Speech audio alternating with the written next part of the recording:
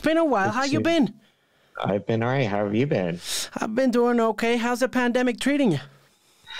As well as can be. I'm working from home, and I'm working at a place called Input, which is a tech and culture website. I'm editing features. I'm not doing too much with the grunge these days, although they're always like talk of TV or documentary projects, but so far nothing has come to fruition.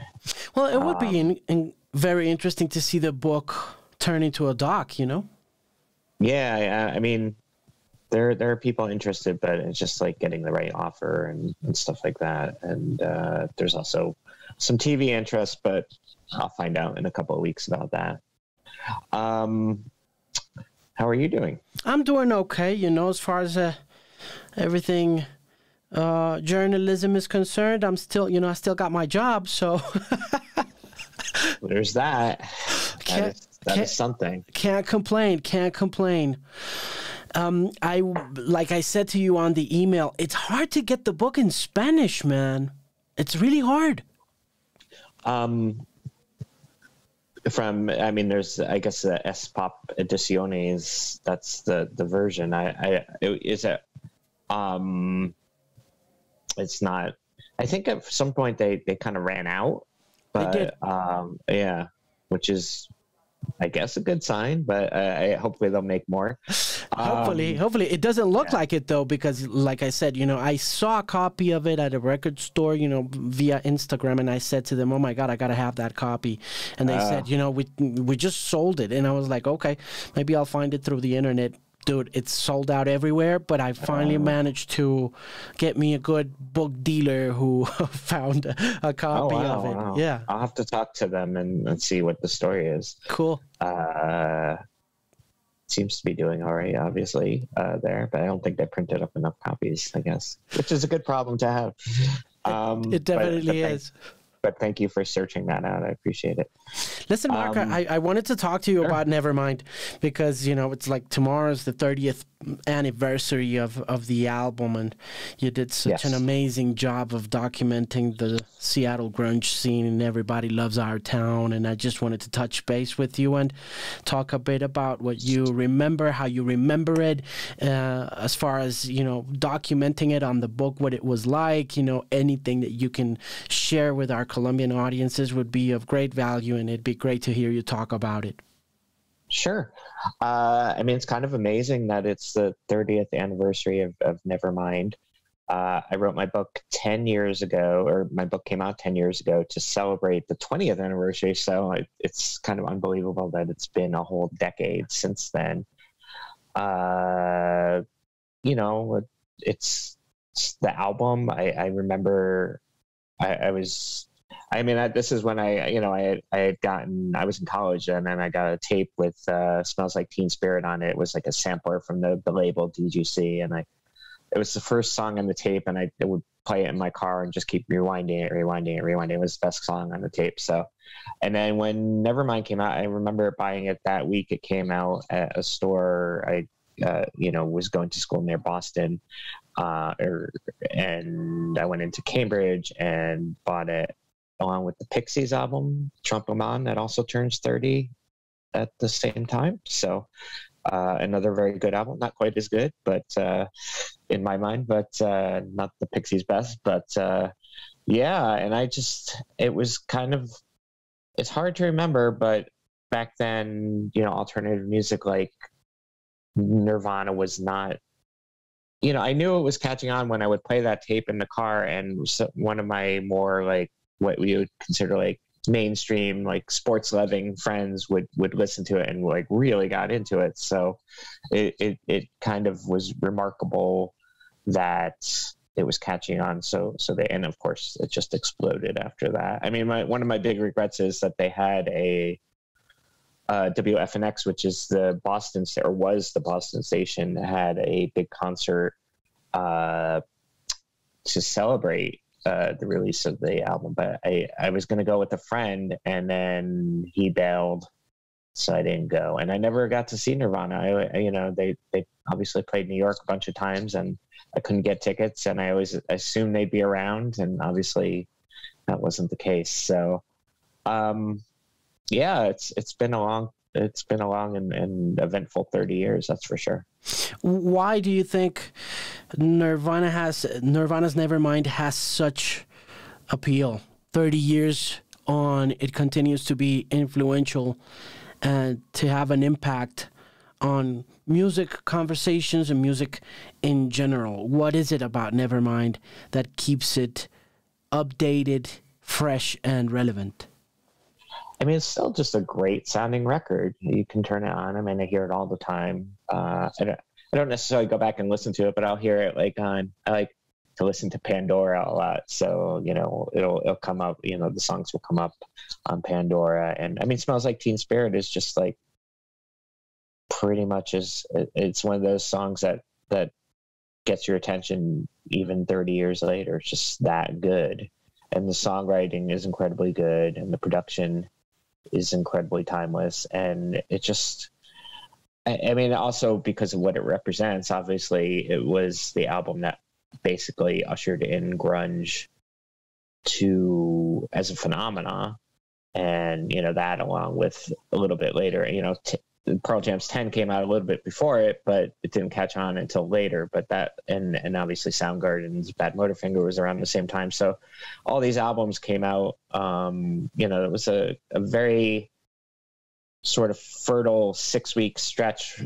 I saw somebody posting about this on Twitter where like that came out and the Red Hot Chili Peppers album came out, and, all these incredible albums were coming out that we kind of see as classics now and really kind of embody the 90s. And the 90s are always, I mean, I was alive in the 90s, but there are people who weren't, and they look back upon that time, with fondness. It was, in retrospect, it seems to have been a lot less complicated time. No global pandemic or Donald Trump, there was a Donald Trump, but not in the way he is today. Things of that nature. It was a little bit simpler time, and I think people respond to that. And obviously, the mythos of Kurt and having died by suicide is kind of, he froze in time as a 27-year-old, and he became legendary in that regard. You know what I think is funny? The fact that Kurt meant Smells Like Teen Spirit to sound pop, and yet, just as a joke, you read this over and over again, the fact that he really wanted to reach that pop sound, but in the same way that he wanted his band to be called Nirvana, sort of like an inside joke kind of thing. And it became a pop staple. Yeah, the song is, I mean, the name is based on a popular women's deodorant at the time. So I don't think he knew that exactly when he was writing the song, but so it's very tongue in cheek. The lyrics are very funny. The albino, mosquito, my libido, things like that. It's a lot of people don't realize, because of Kurt's public image and the way he obviously died, that he was very, very funny person. And a lot of these people in this grunge scene were very funny, but they had this sort of reputation of being dark and brooding, and with the drop D tuning and just hair in their eyes. But they were all, I mean, I talked to a lot of them. They were all very funny guys, mostly guys, not all guys, but mostly guys. And Kurt Cobain in particular, a lot of people I spoke to for my book wanted to sort of bust the myth that he was this brooding, angsty voice of a generation, when he was just a regular guy to them. Why do you think Nevermind was more popular?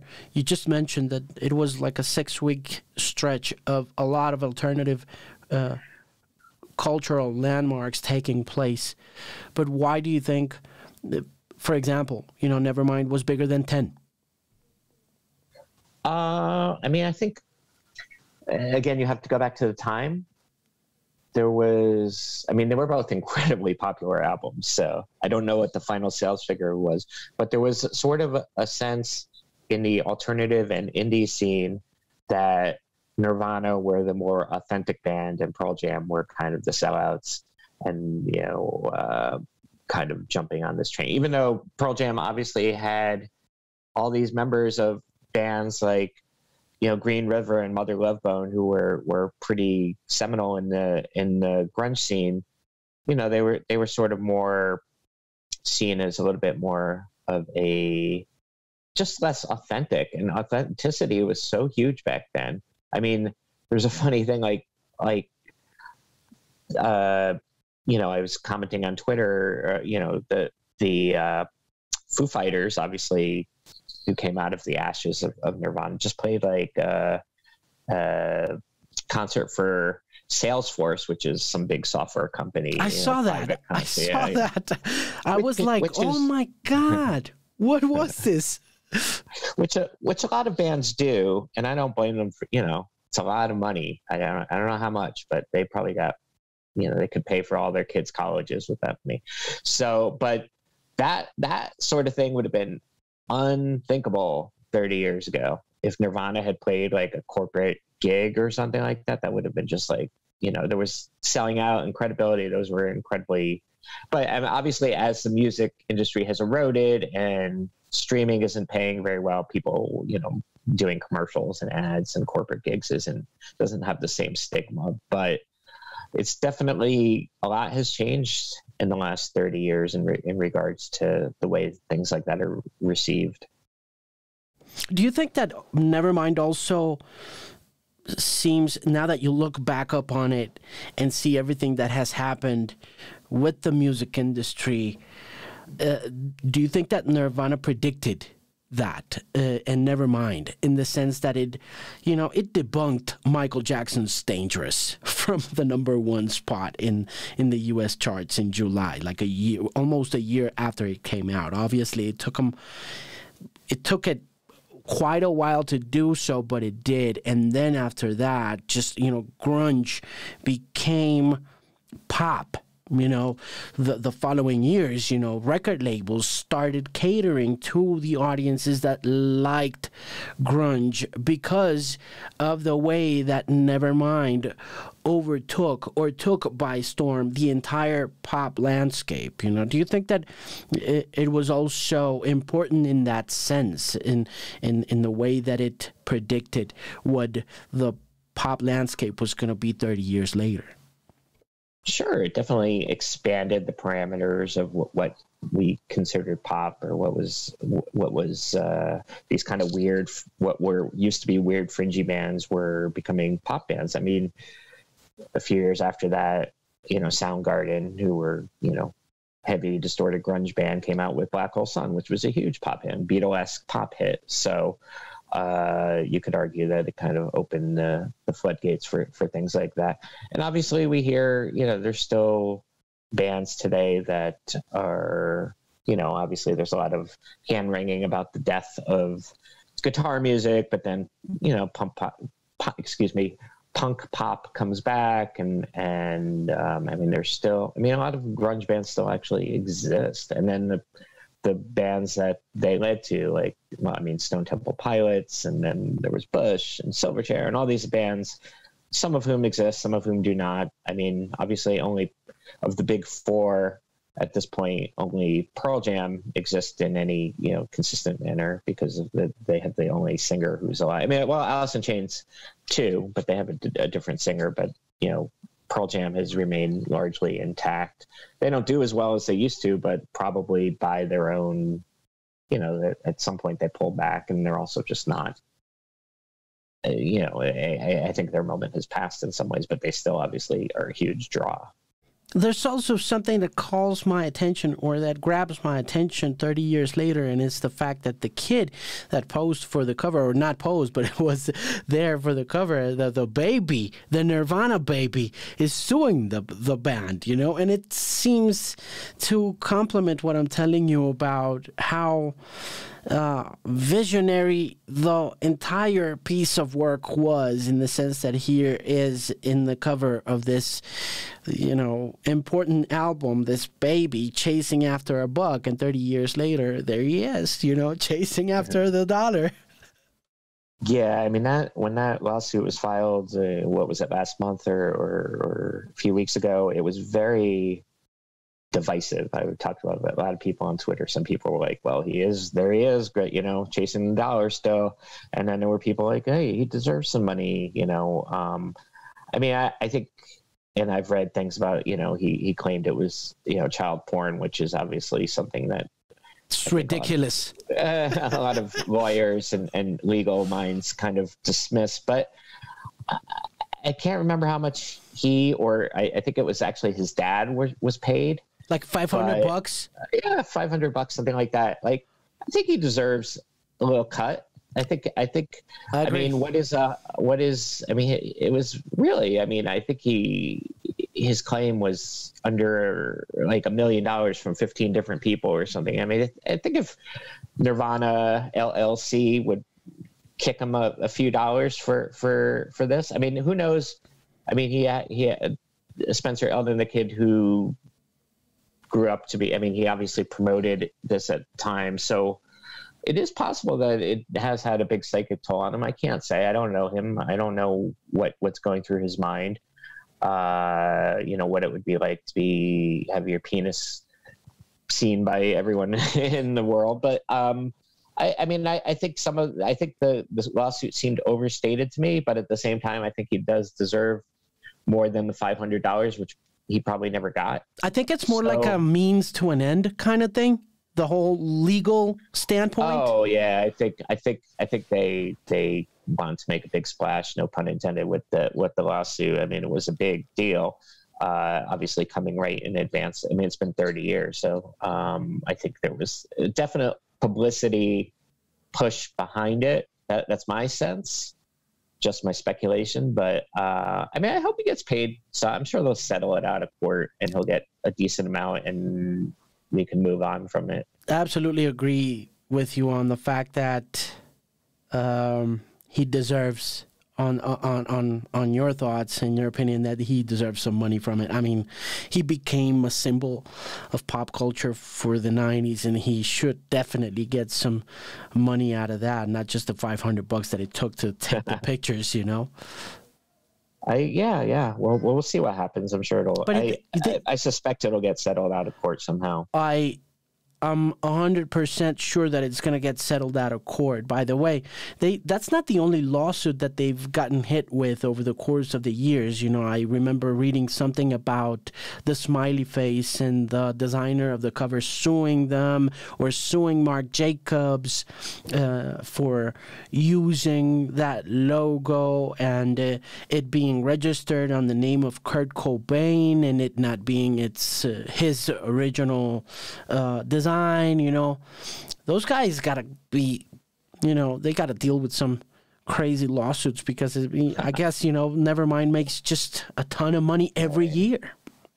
Well, I mean, they've been dealing with legal hassles since the beginning. I mean, there was another band named Nirvana when they came out, so a British band, I believe, so they had to kind of do a legal settlement to get the rights to the band name Nirvana. So I'm sure this is not affecting the surviving members on a day-to-day basis. I'm sure they have a whole team of lawyers who take care of it, and they don't really have to worry. I mean, I think the Spencer Elden, Nirvana baby suit got a lot of attention, and maybe was a little more contentious because it had some kind of very sort of outrageous claims in it, and it was very divisive amongst the fandom. So maybe that might have affected them somewhat, but who knows? I'm sure they're lawyers. I'm sure they have great lawyers. Do you think had Nevermind not been that successful, grunge would have still taken over the world, the attention of the music world, as it did right after Nevermind? Because when you read Everybody Loves Our Town, you have a feeling that this was bound to happen. Like from the very beginning, when you start telling the story of the very first show that took place at Puget Sound in the Bay, and the story of the Minuteman and everything that starts piling up, and how it evolves, and how, you know, many of them or not many of them, but, you know, Duff McKagan moves to California and becomes a part of an essential part of this, you know, hard rock world, you know, coming from Seattle, you know, and being a part of Guns N' Roses. And you kind of get the feeling when you read Everybody Loves Our Town that, yes, Nevermind was big, but it was going to happen anyway. What do you think? It's hard to tell. I mean, now in retrospect and with hindsight, it feels inevitable because of everything we know. But if Nirvana hadn't knocked down that door fully, there were albums before that were coming out that were kind of chipping away at this. There was the Jane's Addiction album, Faith No More.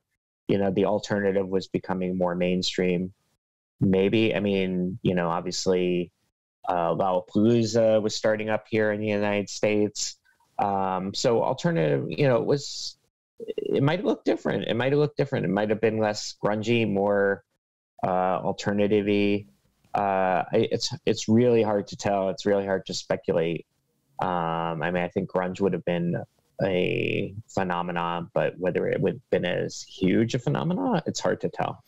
I'm asking because Geffen was behind the entire promotion strategy, you know, and I wonder if Jane's Addiction had that David Geffen pizzazz or Faith No More, maybe, you know? Right. Well, they had quite a push behind those albums. I mean, those things were on MTV all the time. And I mean, I think, even what's forgotten in the history a little bit is that Alice in Chains had a hit with Man in the Box before this happened. So, I mean, they were always, some people still look askance at them because they were a little bit more metal than grunge, but, you know, they took over the mantle, you know, took on the mantle of grunge, but they had a big hit. So it was something, it was happening, it was building up. Could there have been another band?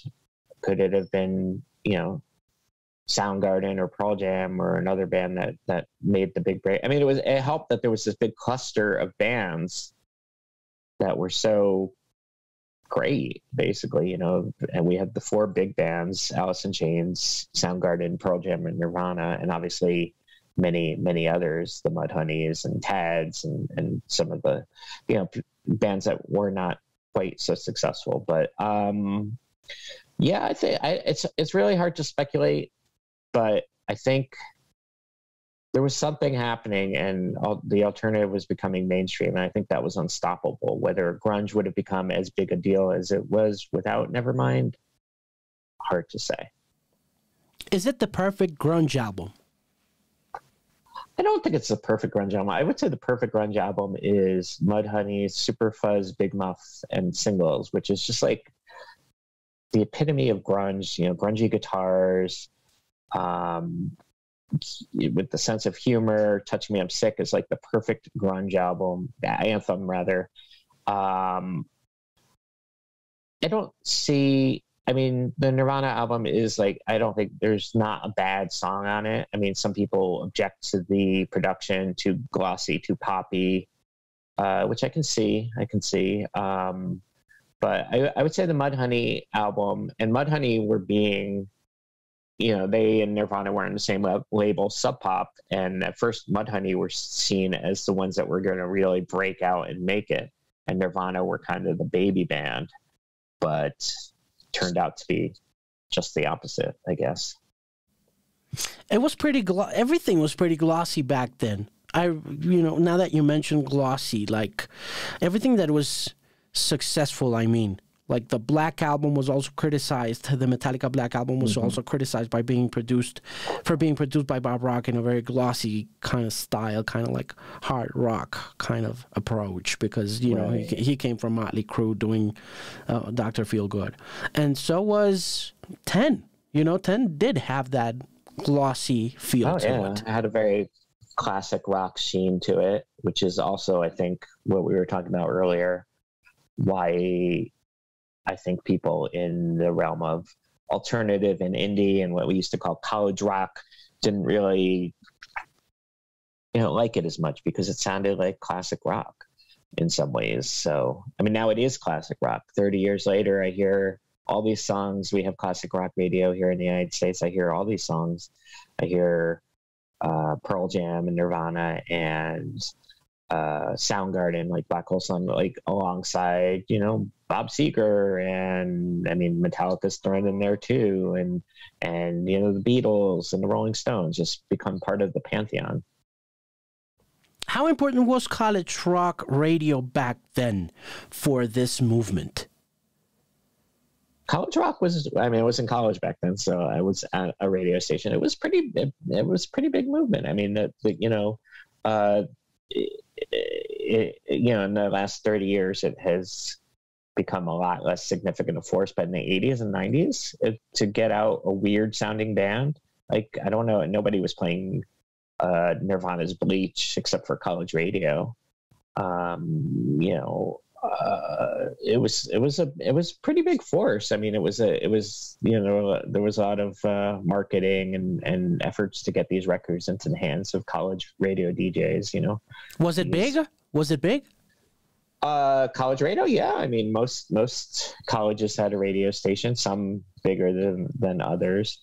What happened to it? What happened to that? Why didn't it? I think because the alternative, these weird bands entered the mainstream. It was just probably less. I mean, there's still, believe me, these college radio stations still exist, but I think it's just a lot less strong. There was a good article that people should look it up in the New Yorker about, I think it's Khalifa Sena, the writer, wrote about working at the Harvard University radio station back in the 90s and what that was like. Should look it up on the NewYorker.com. And it was just, I think it was a little bit different time. And I don't hear much about college radio these days and its influence and power. I just don't think it has that kind of sway. And there's probably not as much money to throw around in the 80s and 90s, they could throw around a lot more money. Now the record companies are, fixated on streaming and things like that. Well, listen, it's been great talking about Nevermind's 30th anniversary, catching up with you and seeing you. I hope you're doing well. I hope you continue to do well. Let's look forward to that documentary happening. Yeah, I hope so. And let's talk again on the 40th anniversary of Nevermind. Let's make that a plan. Mark Yarm, author of Everybody Loves Our Town, writer, journalist. Thank you very much. It's always great talking to you. Take care. Thank you.